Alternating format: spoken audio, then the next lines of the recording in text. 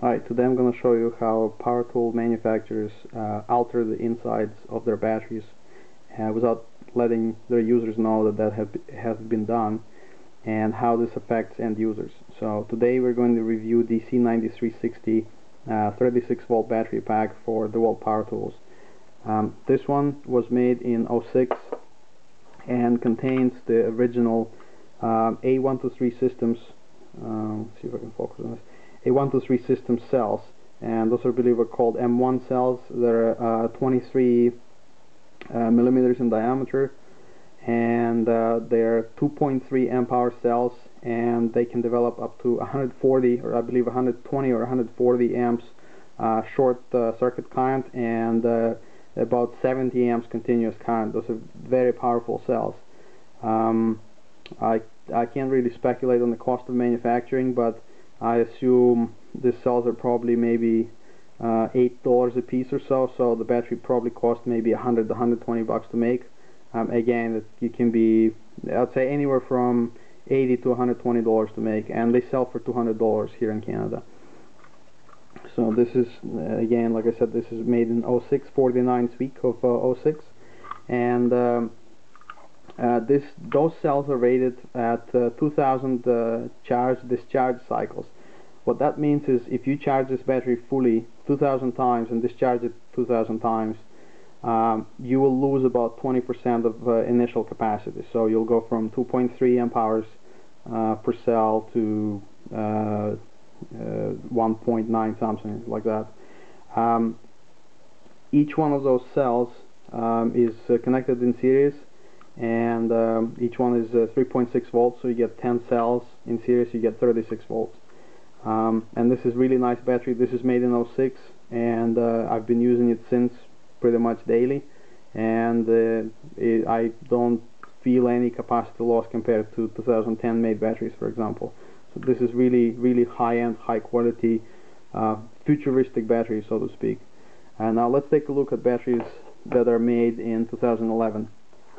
So this is the cover from a new battery made in 2011, second week, and let's look at the cells that are in it. And we can see they're clearly not exact same cells, and these are Samsung's IFR18650-11Q. There's another user on RC Groups forum who found one of those, and his cells are IFR18650-11P. I haven't found any data sheets for those, but there is very limited information about 11P on Samsung's website. It's samsungsdi.com, I believe, and they are rated 1.1 amp hours per cell. There is a total of 20 cells here, 10 cells in series, and 2 packs of 10 cells in parallel. So that gives you 2.2 amp hours. So the new battery has 1.1 amp hour less capacity than the old battery. This might not be very significant because 2.3 is nominal capacity, or sorry, maximum capacity of those cells. So if you do use it with really high discharge current, such as in a grinder or a drill at low RPM, drilling big holes with auger bits, then you probably won't get 2.3 amp hours. But such rule applies to this battery as well. So basically, case in point, the old battery has higher capacity than the new battery, not significantly, but still higher. Also, just based on other previous Samsung cells and tests by users on Endosphere and RC Groups forums, these things have I'd say under 1,000 charge-discharge cycles life. So they also have half the cycle life of all of A123 based batteries. So these things can also do, again, very limited information, but based on previous models, they are probably 10, maybe 15 amps per cell maximum discharge current. So this battery is also less powerful. I can guarantee it's less powerful than the older one, that's for sure. How much I can't really tell right now, but I can speculate significantly less. What else? Construction-wise, it's pretty much the same. If you look at the BMS here, you can see maybe. Let's see if you can see. It's a cell equals phosphate. So those are also iron phosphate cells, which is good news, meaning they will have higher than normal lithium-ion discharge currents and a little bit higher cycle life, which remains to be seen how well they perform and how well they perform in cold or hot weather. The charge rate, recommended charge rate for those is 0.5 C, meaning they typically should be charged at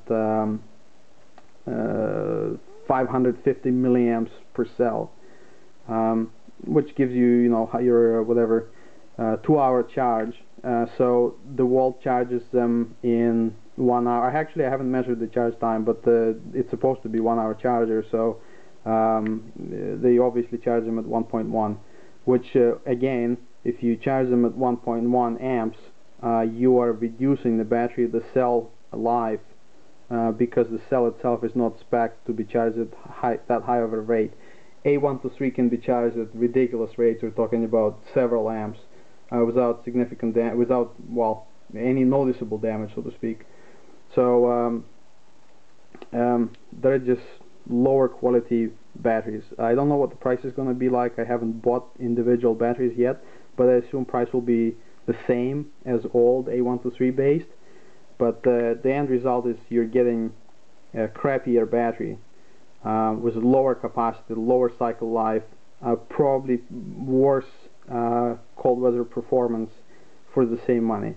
So thanks Dewalt for screwing your user base, and Milwaukee is looking better and better every day, especially given that they changed their battery cell suppliers 3 times, and right now I believe they're stuck with red Sanyo cells, which just based on the very limited spec sheet information are much better than those Samsungs.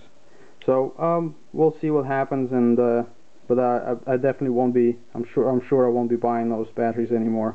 I'll just stick to my old nanophosphate A123 based batteries, and maybe in the nearest future I'll be ditching my whole toolkit on eBay. So thanks Dewalt.